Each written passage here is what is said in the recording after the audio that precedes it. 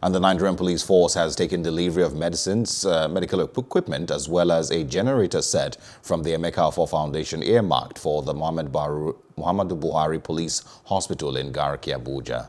The Inspector General of Police, Emeka Adamu, while taking delivery of the items at the hospital's premises, said the gesture of goodwill will be beneficial to personnel and families of the police force.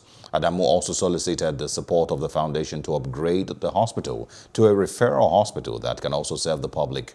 The items donated include 50 sets of hospital beds with accessories, a 60 kVA generator set, assorted drugs, face masks, hand gloves, hand sanitizers, among others.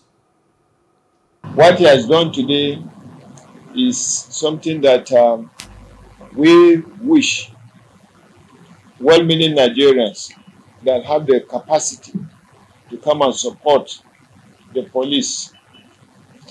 If you support especially the police in equipping their hospitals, they are not only providing facilities for police officers and their families to be used, but also the members of the general public.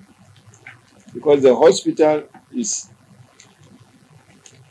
meant not only for police officers, but for every Nigerian that needs the services medical services of the police. We appreciate the beds you gave us, and we appreciate the generator, and we appreciate the drugs.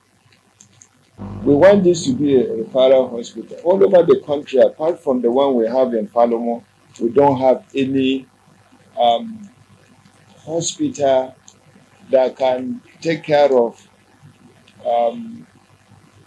patients in a specialized manner. What you are seeing here is just what you have done for the Nigerian police force.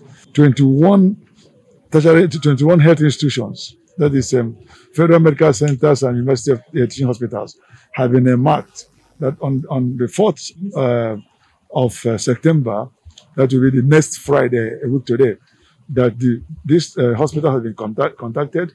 They will be going to our headquarters in Orifite to take delivery of their consignments.